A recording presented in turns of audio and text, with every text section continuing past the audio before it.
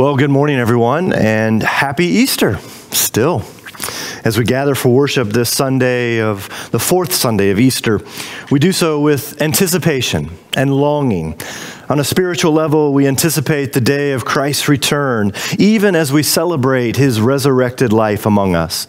We long for peace and renewal that only the Good Shepherd can offer us. In our daily lives, we eagerly anticipate a time when we can leave our homes safely and the threat of coronavirus is no more. We long for the days of fellowship and breaking bread together again with our friends and our family and as a church. Despite the loosening of some restrictions by our governors, a return to normal still seems a very long ways off until there's testing and a vaccine. So still, we wait. But as Scripture reminds us, we do not wait in vain. Our waiting is in hope. Our hope is not in things of the government or even vaccines, but our hope is in the very Lord himself. And that is our theme for today. The Shepherd of abundant life, who knows us by name, who calls us, who invites us to have life and have it abundantly. Wherever you find yourself today, our prayer is that through our worship service, you may be reminded that we are not alone, that we belong to each other, and we belong to God, who promises not just life, but life abundant. We invite you to follow along as best you can. If you're watching live, feel free to look up the songs in the email or on another device as you sing along. Read along with your Bible and the Scriptures and pray with us. If you're watching this from our website later, then the Scriptures and songs are listed so you can prepare and participate. Let us just take a moment to center ourselves as we further prepare our hearts and minds.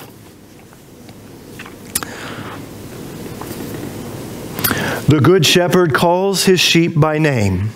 Let us listen for the Shepherd calling today. The grace of our Lord Jesus Christ, the love of God, and the fellowship of the Holy Spirit be with you all. And also with you. Let us worship God in the name of Jesus Christ, the Good Shepherd, who offers us abundant life. Let us worship God in the name of the one who leads us by still waters and restores our souls. Let us worship God in the name of the one who prepares a banquet for us and fills our cups for overflowing. Let us worship the Lord of life and the Shepherd of our souls as we sing, "Salvation belongs to our God."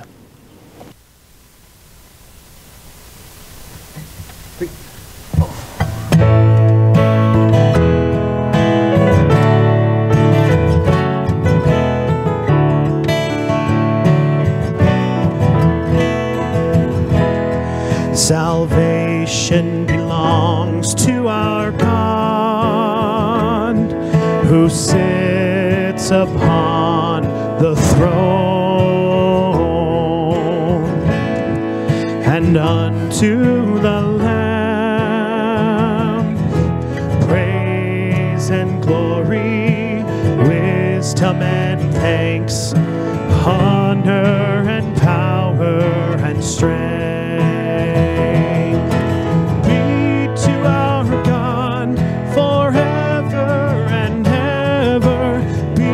To our God forever and ever, be to our God forever and ever, amen.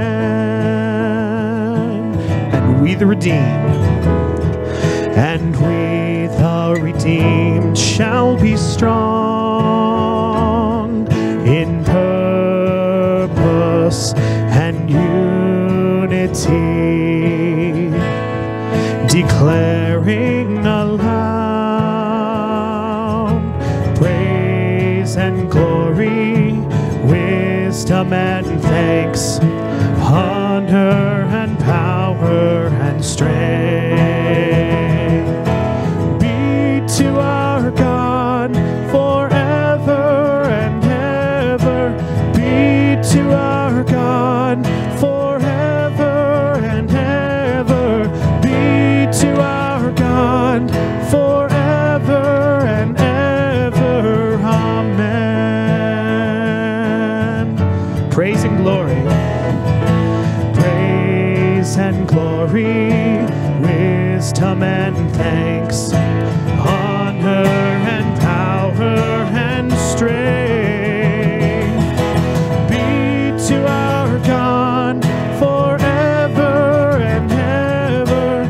Be to our God forever and ever. Be to our God forever and ever. Amen.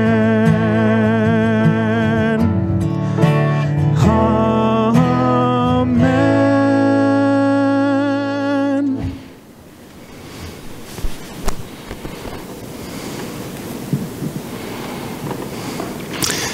Amen. Let us join in a prayer of adoration and confession. Generous and loving God, your steadfast love endures throughout the ages.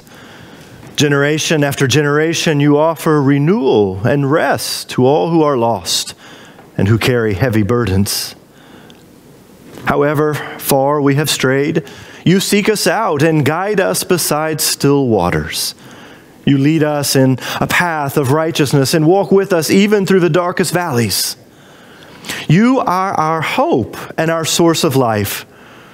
Today we worship you for endless love as you embrace us once again, our Creator, Redeemer, and Guide. So hear us now as we would confess the sins we have committed against you and one another. Ever patient God, endless in love and abundant in mercy, we confess that too often we forget your love and withhold forgiveness, kindness, and friendship from one another. You have called us to be compassionate, but too often we are cold and full of judgment towards each other. You have called us to follow Christ, but too often we are distracted by our own desires and plans. Forgive us for all the ways we fall short of your hopes for us, and renew a right spirit within us.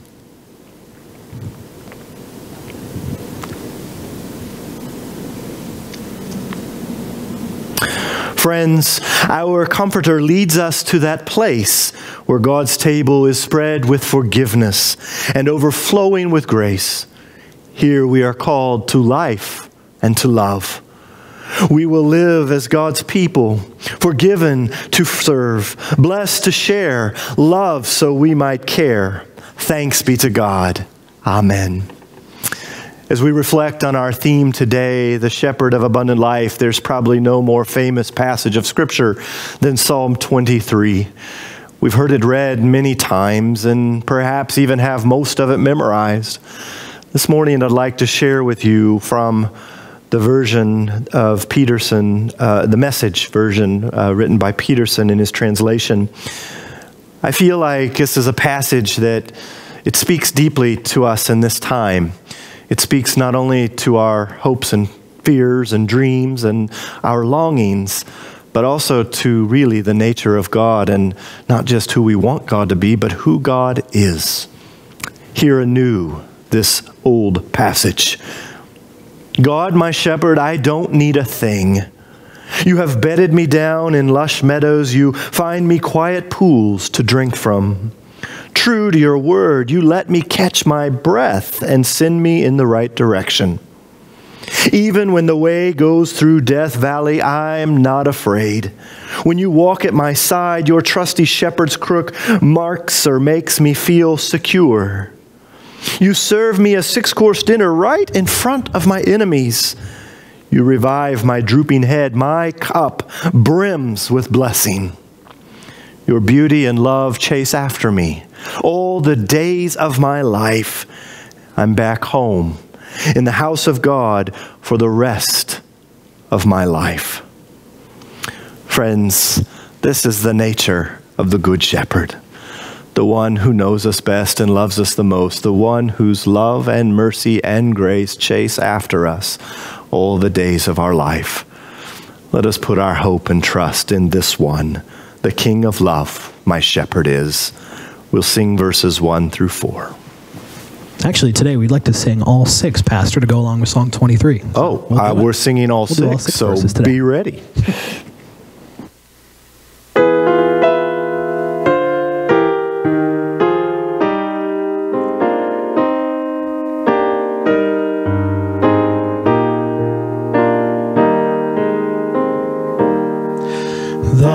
King of love, my shepherd is, whose goodness faileth never.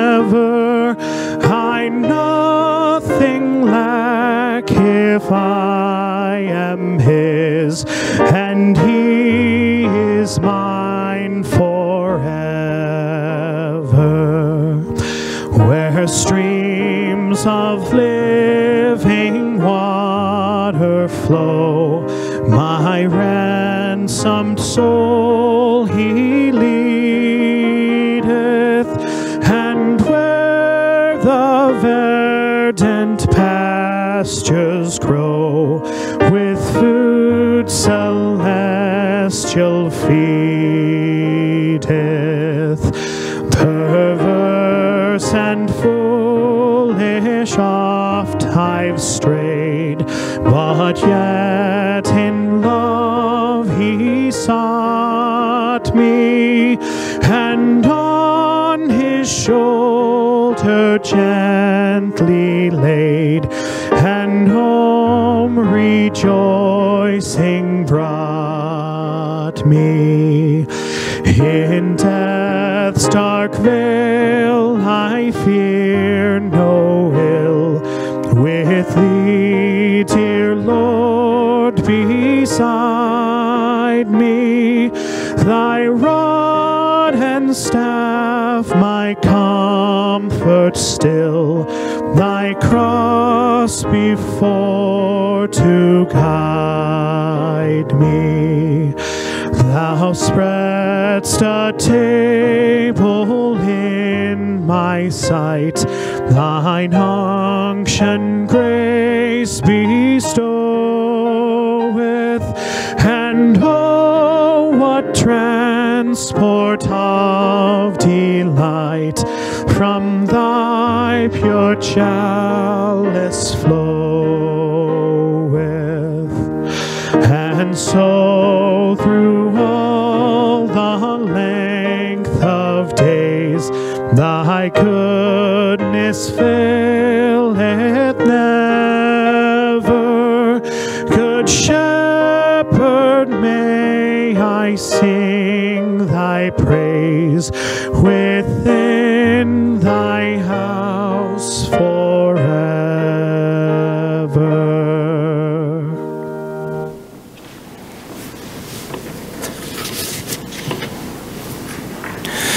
Our gospel lesson today comes from Gospel of John, chapter 10, verses 1 through 10. Jesus said, "Very truly I tell you, anyone who does not enter the sheepfold by the gate, but climbs in by another way, is a thief and a bandit. The one who enters by the gate is the shepherd of the sheep. The gatekeeper opens the gate for him, and the sheep hear his voice. He calls his own sheep by name and leads them out. When he's brought out all of his own, he goes ahead of them, and the sheep follow him because they know his voice. They will not follow a stranger, but they will run from him because they do not know the voice of strangers." Jesus used this figure of speech with them, but they did not understand what he was saying to them. So again, Jesus said to them, "Very truly I tell you, I am the gate to the sheep. All who come before me are thieves and bandits, but the sheep did not listen to them. I am the gate. Whoever enters by me will be saved, and will come in and go out and find pasture. The thief comes only to steal and kill and destroy. I have come that they may have life and have it abundantly." God's word for God's people seeking faithfulness. Let us pray. God of rest and renewal, still our hearts and minds with your Spirit. Open us to receive your word, so that we may come to know you more fully and more faithfully. These things we pray in Jesus' name. Well, as we have come to this fourth Sunday of Easter, it is traditionally known as the Good Shepherd Sunday, mostly because of the motif outlined in the lectionary every year and the scriptures that we've read from Psalm 23 and the passage of John 10. Neither of the passages we have read are very long, but they are packed with meaning, metaphor, and symbolism. And as easy as the nostalgia comes with the image of a shepherd leading his flock and little lambs gathered around, or even one over his shoulder, there is some caution we should take before assuming too comfortable of a position in what we think we know and understand. At one point, the gospel writer himself says that the disciples, that despite being with Jesus and having been around them all the time, that the disciples, despite even Jesus using figures of speech and metaphors that he thought would be clear for them to understand, they still did not understand what he was saying. I can relate to that at times. And I take great comfort in the fact that they had Jesus himself in flesh, in person, and they still didn't always get it. Sadly, as much comfort as we do derive from parts of these readings today, there has also been much harm, much division caused by other parts. There's a temptation to turn the passage of Scripture from our gospel reading into some kind of coded message. A shepherd, a gate, a gatekeeper, a pastor, sneaky thieves, and bandits all get a side meaning of some sort. And often the language used to set up some kind of division about who's in and who's out, who can be saved and who misses the boat completely. There's a danger in that we end up reading the passage from a point of privilege, assuming we're the insiders. Somehow we've made all the right choices, and even though we've made a few mistakes, we've ended up in the fold. We never see ourselves as the bandits or the thugs trying to sneak in or deceive anyone. The Good Shepherd is our reward somehow for making the right choices and doing the right things most of the time. I just don't think, though, that this is what the passage was meant to convey to us. Usually when the account contains something like this, where it says the disciples didn't understand, there's a clue that we might not always understand and need to dig a little bit deeper, need to have a second look perhaps. In this case, the thing I think we have misunderstood is that we are far too often making this passage about us, when in reality it is meant to be all about God and revealing Jesus to us. Sure, Jesus is the Good Shepherd who offers us a nurturing presence, who guides us and gives us direction and offers protection. But there is more, and it is the more that we tend to overlook. Nowhere else in the Gospels does Jesus express the intent of his mission and ministry more clearly than he does in the verses at the end of this passage we've just read. I came that they may have life and have it abundantly. There's nothing coded there. There's no metaphor there. There's nothing but his plain and simple words. This is why I'm here. For John, the theme of abundant life, it runs throughout his gospel in contrast to all that would seek to rob us of life. The thieves and the bandits he mentions. Jesus comes to give not just life, but abundance. Not just survival, but life that is flourishing, not just getting by, but thriving, not just existing, but joy-filled life. Perhaps what we've missed is that we make the passage only about salvation and the choices we make when it's really about that more, something a lot more. Salvation only as forgiveness of sin is wonderful, of course, but if that is all we understand salvation to be, then we're missing out on the full picture of Christ that we're being offered here. Blotting out sin and failures is great, it's wonderful, but what about the creation of new life and new possibilities, even now? In these days, certainly this is what we need more than ever. Not just a shepherd who saves us for the life to come, but one who can lead us through the right now, who inspires new vision and hope amidst all that we are struggling with in these days. Abundant life in our present circumstance, not just the one we hope for. Have you ever noticed that when Jesus speaks of life in full, or even salvation itself, the operative terms that he uses are rarely sin and forgiveness, but rather life, light, and love, and more. Which leads me to think that maybe we've narrowed how we understand and talk about salvation. Maybe we've narrowed what Jesus' definition of salvation is and what he brings to us. All who enter by me, Jesus says, will be saved. Now we know part of that, the word save comes from the Greek sozo, and it carries with it the connotation of being made whole, well, restored. It's really closely related to the Hebrew scriptures, shalom.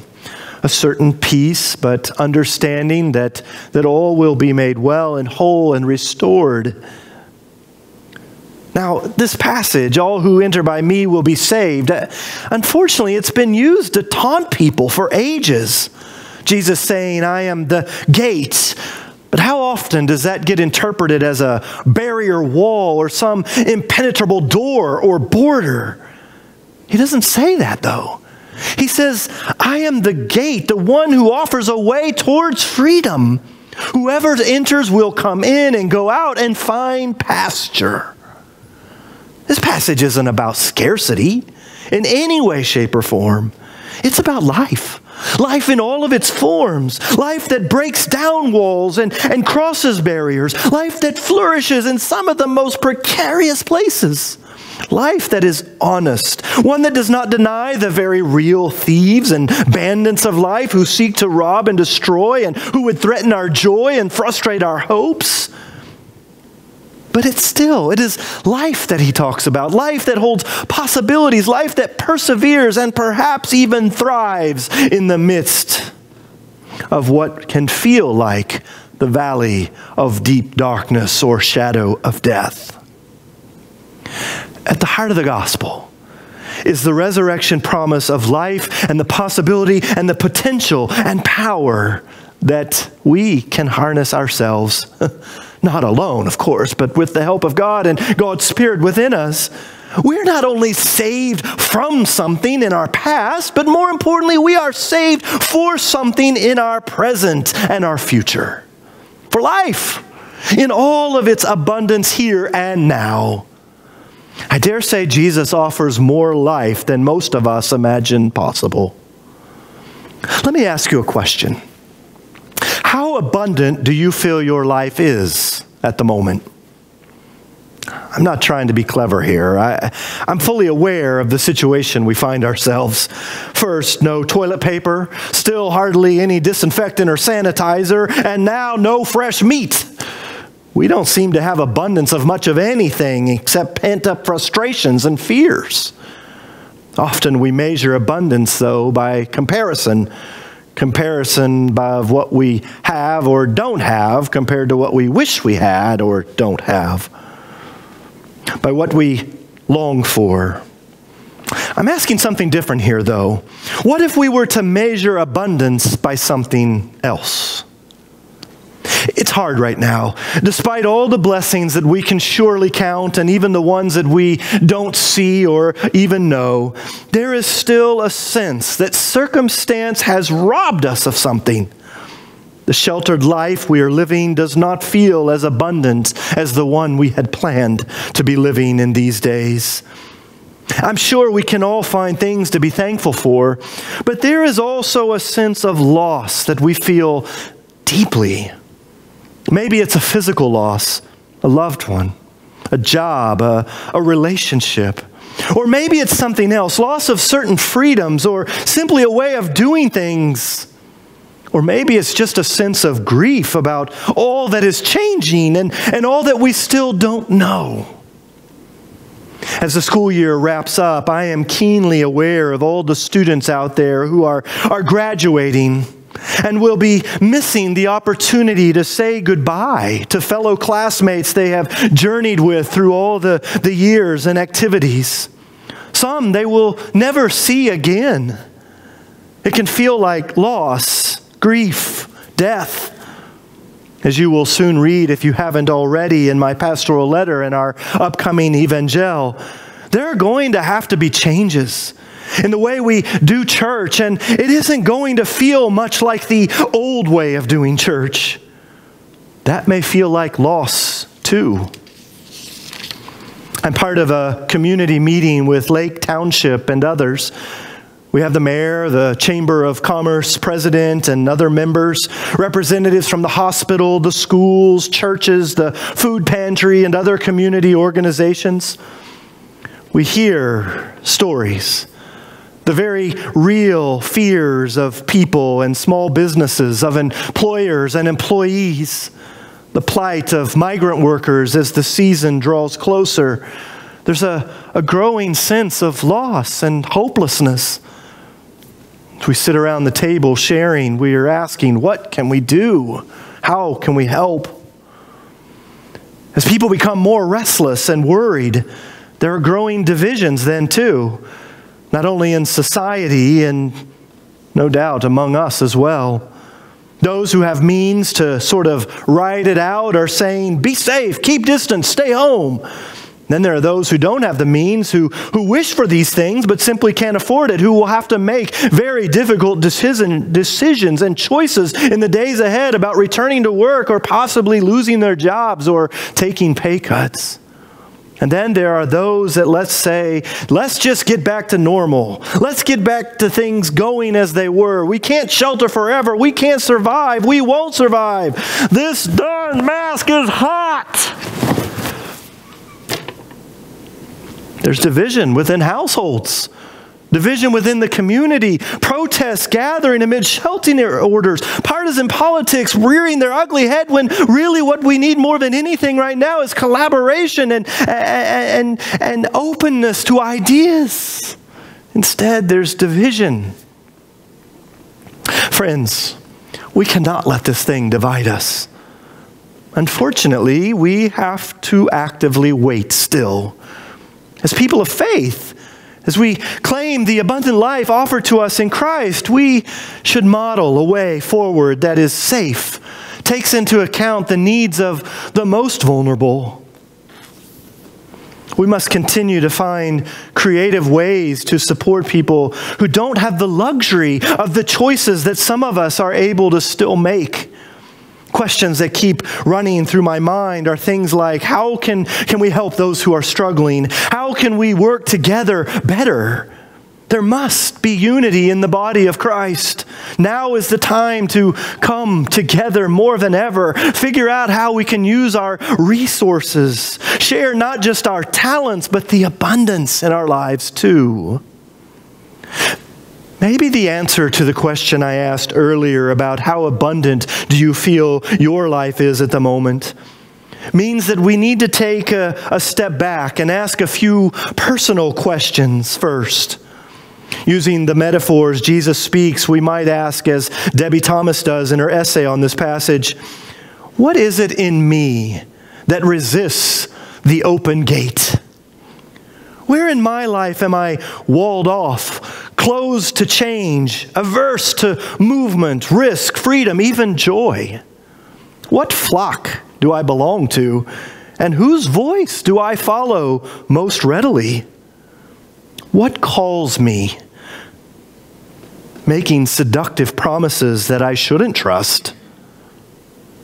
Do I know the shepherd well enough to recognize his voice? Am I willing to leave the fold in order to find the pasture that awaits? Or am I too complacent, scared, suspicious, jaded to pursue the abundant life that is promised? As Thomas suggests, in the coming weeks, many of us will face these questions in very particular contexts of the coronavirus pandemic and its aftermath. The temptation to close our borders and lock our gates will be very, very strong. The fear of death will linger, and it might completely overwhelm us. 1,000 seductive voices will speak into our ears, promising versions of security that have nothing to do with Jesus' abundant life. Thieves will come to steal and kill and destroy, and so much will depend entirely on what we believe about the nature and the character of our shepherd, our flock, our gate. The one who knows us best and indeed loves us the most.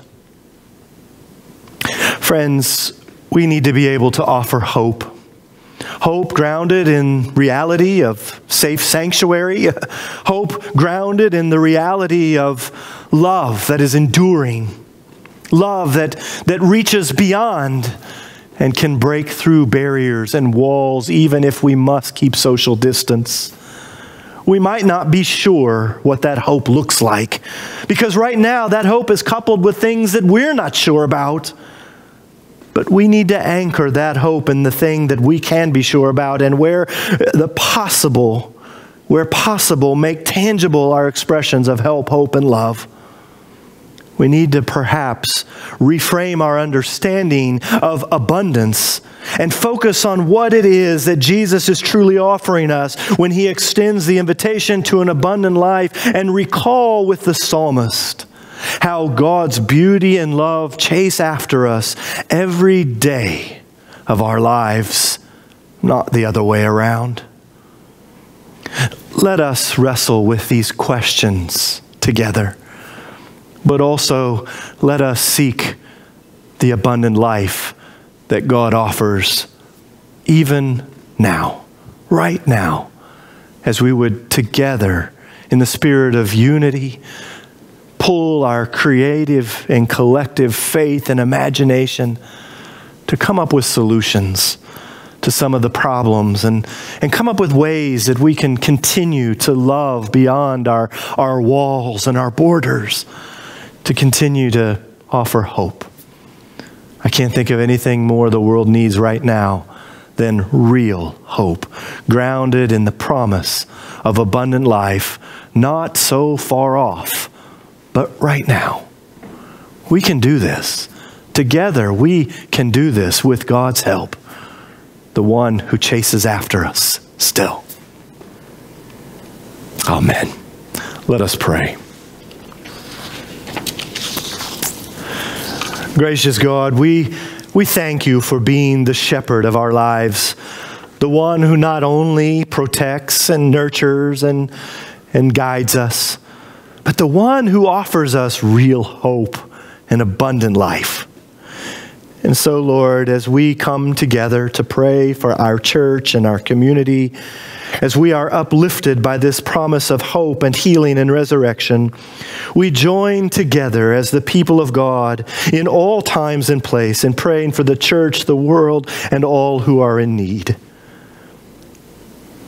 Holy and gracious God, shepherd of our lives, we come to you with thanksgiving, for you are our provider and sustainer. You transform our weary souls with your grace, wisdom, and love. You bless us each day with glimpses of resurrection and glimpses of new life, in signs of spring, in stories of kindness and perseverance during crisis. Touch our hearts in surprising ways with all that we have in Jesus the Christ. God, in your mercy, hear our prayer. Listening God, shepherd of our world, we bring to you now our prayers for others. Hear them in your tender mercy. We pray for people who are struggling with illness, loneliness, grief, and sadness, thinking especially of those whose lives have been redefined by COVID-19.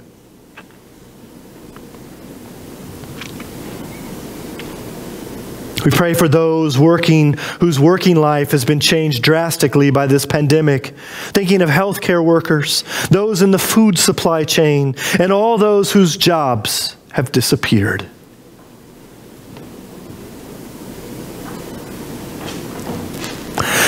May each life be touched by the power of resurrection and new hope. God, in your mercy, hear our prayer. We pray for countries and communities where it is not safe for people to live out their faith openly. We think of the freedom we have to worship, believe, and live our faith without fear or persecution. Let us not take for granted this privilege. Help us to pray for and strengthen those who do not have such a luxury. May all people of faith be granted the freedom to praise without fear. God, in your mercy, hear our prayer. We pray for people in the world who are victims of discrimination and acts of hatred. We remember those unjustly blamed for the pandemic. We think of the ways society may even treat those who have had the virus and who have recovered but remain isolated and alone and now labeled. May your desire for justice be made known and lived out.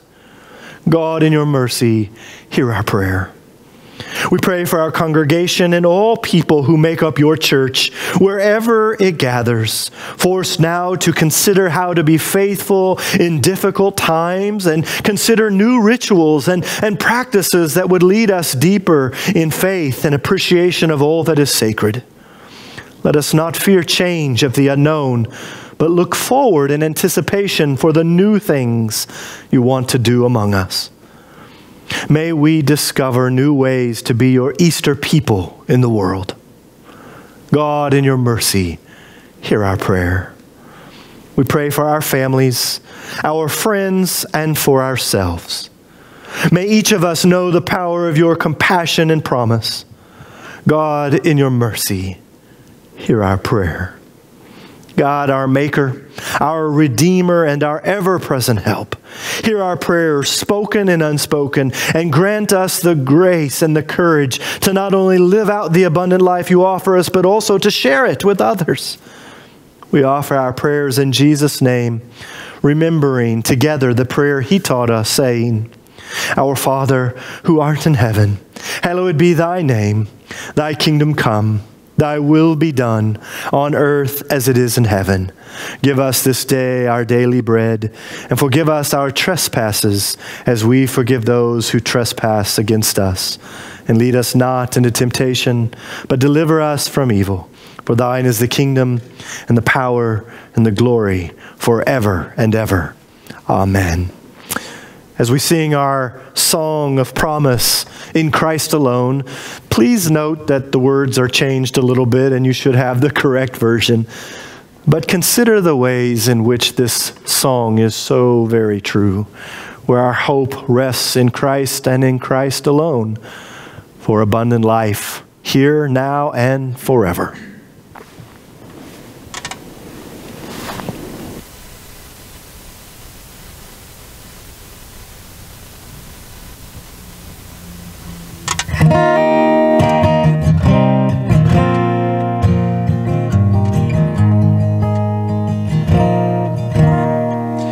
In Christ alone, my hope is found.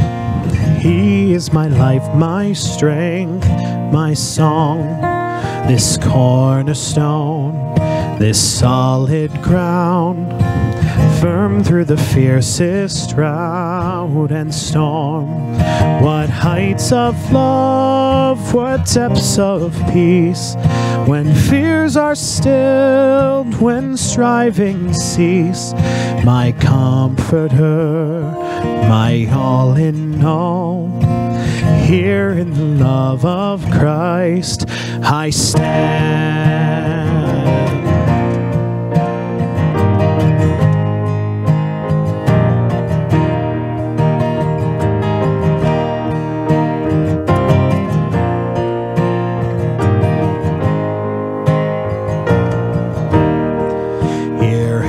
The ground his body lay, light of the world by darkness slain, then bursting forth in glorious day, up from the grave he rose again. And as he stands stands in victory. Sin's curse has lost its grip on me. For I am his, and he is mine, bought with the precious blood of Christ.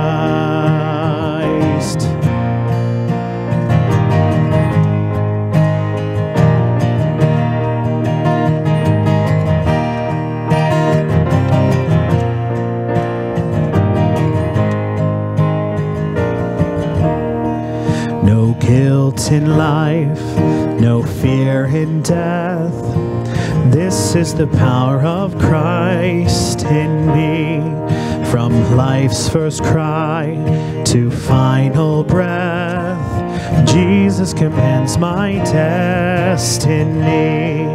No power of hell, no scheme of man can ever pluck me from his hand, till he returns or calls me home. Here in the power of Christ I'll stand. I find my strength, I find my hope, I find my help in Christ alone. When fear assails, when darkness falls, I find my peace in Christ alone. I give my life, I give my all, I sing this song to Christ alone, the King of Kings, the Lord of all heaven sings to Christ alone. I'll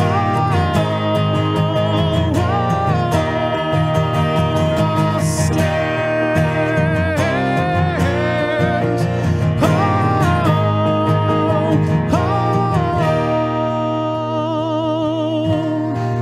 No guilt in life, no fear in death. This is the power of Christ in me. From life's first cry to final breath, Jesus commands my destiny.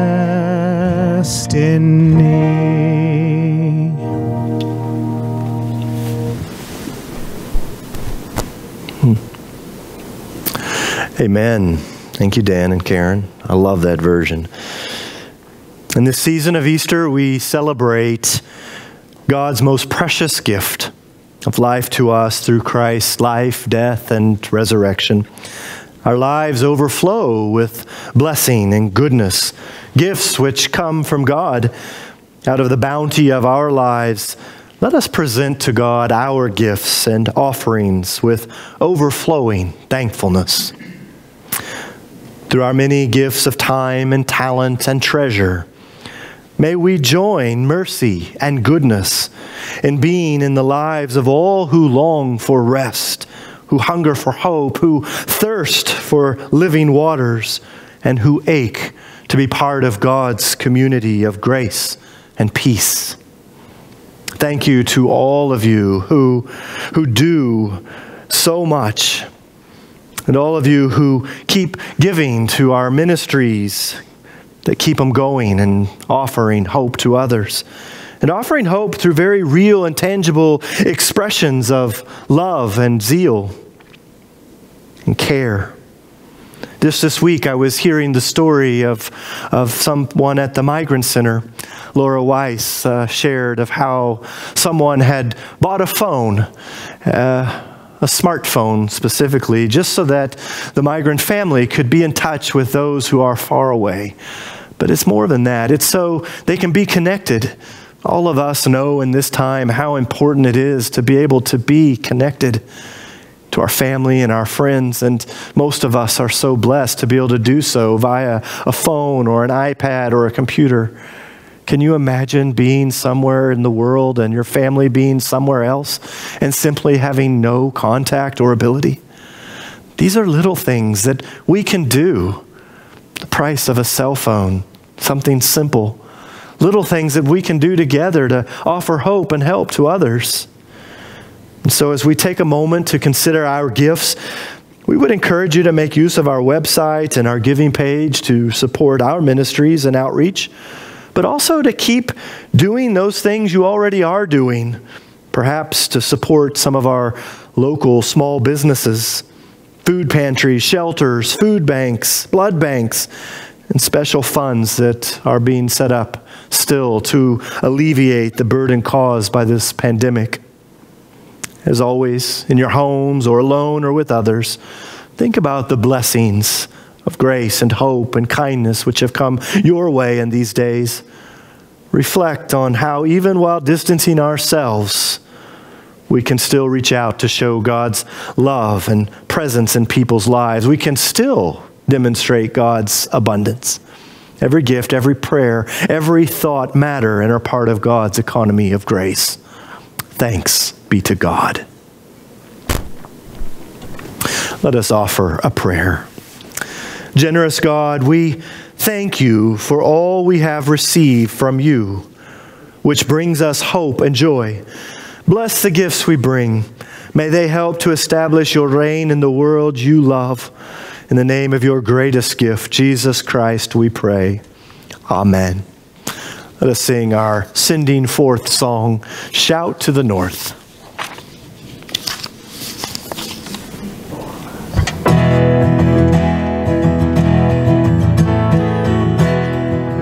Men of faith, rise up. Men of faith, rise up and sing of the great and glorious King. You are strong when you feel weak, in your brokenness complete. Shout to the north and the south, sing to the east and the west. Jesus is Savior to all, Lord of heaven and earth. Rise up, women of the truth, stand and sing to broken hearts, who can know the healing power of your awesome King of love. Shout to the north and the south, sing to the east and the west. Jesus is Savior to all, Lord of heaven and earth. Shout to the north and the south, sing to the east and the west. Jesus is Savior to all, Lord of heaven and earth. We've been through fire, we've been through rain, we've been refined by the power of His name. We've fallen deeper in love with you. You've burned the truth on our lips. We will shout to the north and the south, sing to the east and the west. Jesus is Savior to all, Lord of heaven and earth. Rise up, church. Rise up, church, with broken wings. Fill this place with songs again of our God who reigns on high. By His grace again we'll fly. Shout to the north and the south, sing to the east and the west. Jesus is Savior to all, Lord of heaven and earth. We will shout to the north and the south, sing to the east and the west. Jesus is Savior to all, Lord of heaven and earth. He is Lord of heaven and earth. He is Lord of heaven and earth.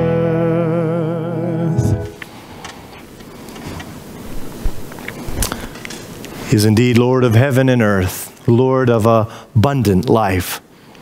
So now, dear friends, as you go forth in your week, may the living God of hope and love and peace be with you.